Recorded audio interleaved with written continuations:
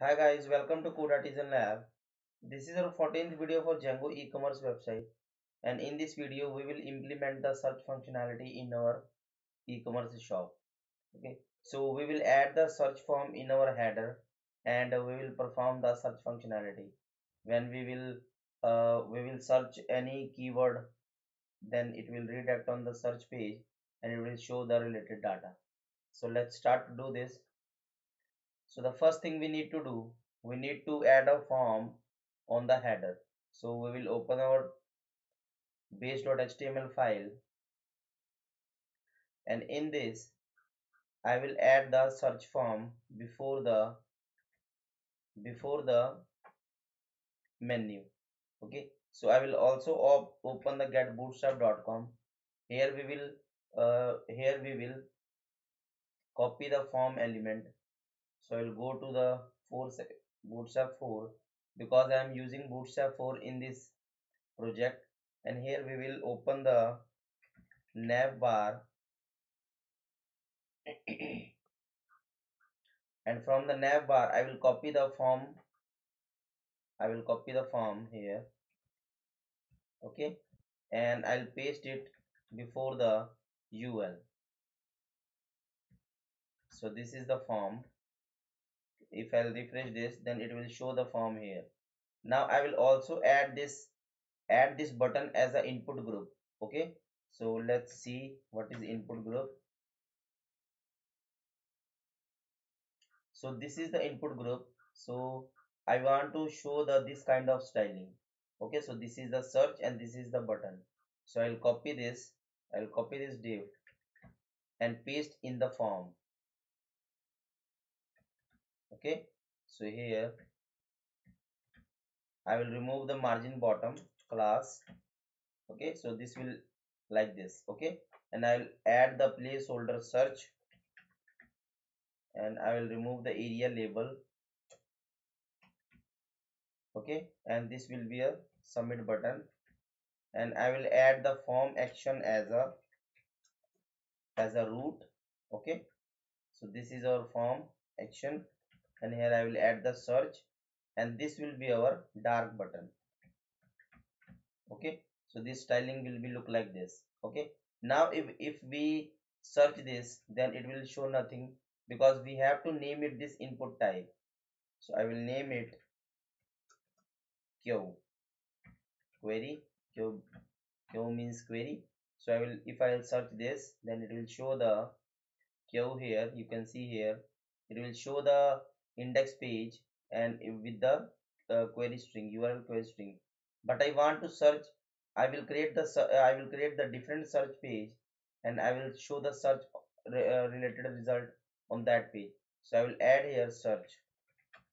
Okay, so we will create the URL, we will create the view for this, and we will show the search data. Okay, so we will see how we can do this. So if I go to this, then it will go to the search, but it is showing nothing because we haven't not created the search page yet. So now we will open our views.py file. Here we will open the views.py file, and in this I will copy the code of home page and paste here, and this will be our search functionality. Okay, and I'll remove the banner. So our query string will become in the queue, and it will come from the request get, and this will be our queue. Okay, so now our search keyword is in the queue variable. Now we don't need the is featured, we just need we will search in the title. So I contains. So this will create the query for the like result. Okay, title. Okay, if you want to add more, if you want to search in another column, then you can implement here comma separated. Okay, so it will search from the other columns also. But remember that if you add the comma, then it will search the result with the and condition. Okay, so this will I am searching in the title. I am searching the product from the title. Okay, so I will remove this banner and I will load the search.html. So I need to create the search.html. So I will open the index.html and I'll copy this and create a new file, search.html, and I will remove the slider part because we don't need the slider in the search page.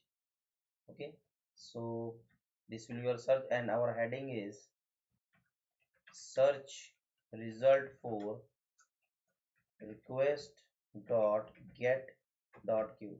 If you want to show the URL parameter value in the template, then you can show the value by this code. Okay, we are directly fetching the URL parameter value in the template.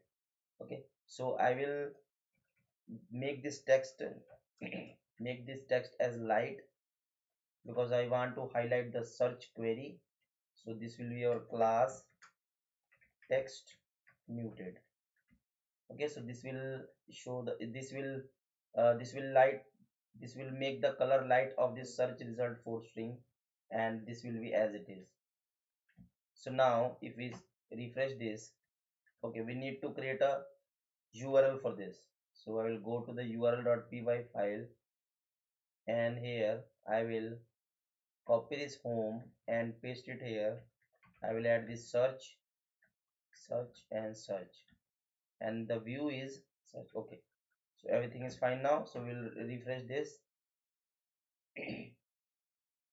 So it is saying that search result for ASDS something is okay. So now we'll go to the home page, and if I'll search the product, then it is showing the two product. If I'll search the product one, then it will show the product one. If I'll search the tupper, it is show the Tupperware bottle because we have a Tupperware bottle, but I am not selected this Tupperware bottle for featured product, so that it is not showing in the homepage featured section. But if you go to the all product section, then it will show the Tupperware bottle.